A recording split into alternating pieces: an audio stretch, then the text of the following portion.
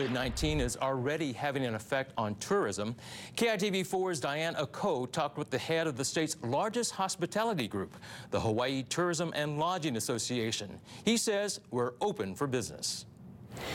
Tourism is Hawaii's biggest industry and is definitely impacted by the coronavirus scares.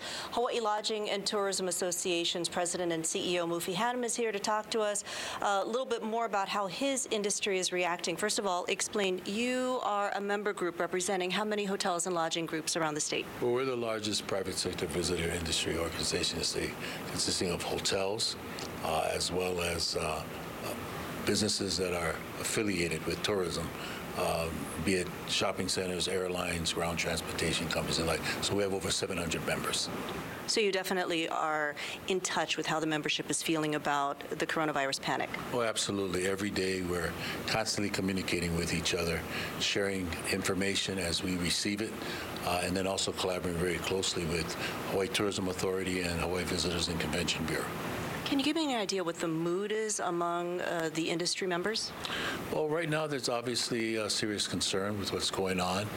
We're seeing some decline in businesses, cancellations. We've had to cancel some events here locally, as we've seen occur. But at the same time, we're redoubling our efforts to ensure that we still remain a very safe and healthy and clean environment to come and visit. So within our confines of the hotels and our businesses, we're doing all we can to ensure that whether you are a visitor, whether you are a resident or an employee, you know that we're taking it very seriously. Everything from hand sanitizers all over the place to redoubling our efforts to make sure common places are clean and the like. So it's an opportunity for us to kind of really band together and try to share that information on a timely basis. I also will say that it's important for us to continue to communicate with government, and we've gotten excellent cooperation from the governor on down, and now the lieutenant governor is in charge of this effort to ensure that we're all on the same page.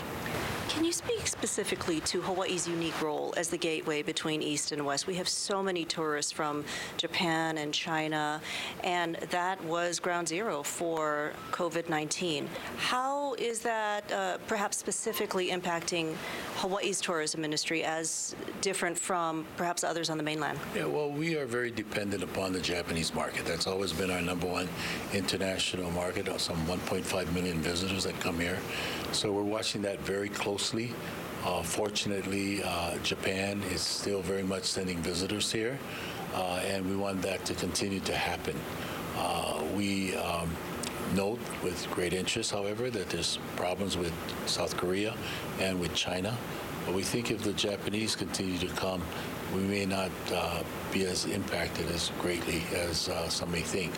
That being said, we also have to keep a watchful eye on the domestic market because we do have a lot of visitors from the West Coast. So those are two areas that we're keeping a watchful eye on to make sure that we don't see any trend that indicates that we really are heading south. Yes, the West Coast is definitely our biggest domestic driver for tourism. So with the number of cases on the United States West Coast as well as in Japan and China, do you think that the businesses here have had to react in ways like perhaps offering discounts or coming up with creative marketing?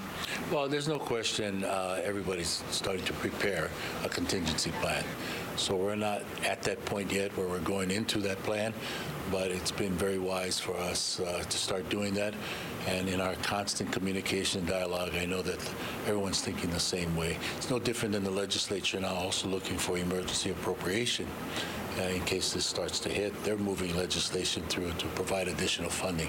So I think everyone's on that same page to prepare for the worst and hope for the best. Thank you, Mufi Hanum, President and CEO of Hawaii Lodging and Tourism Association.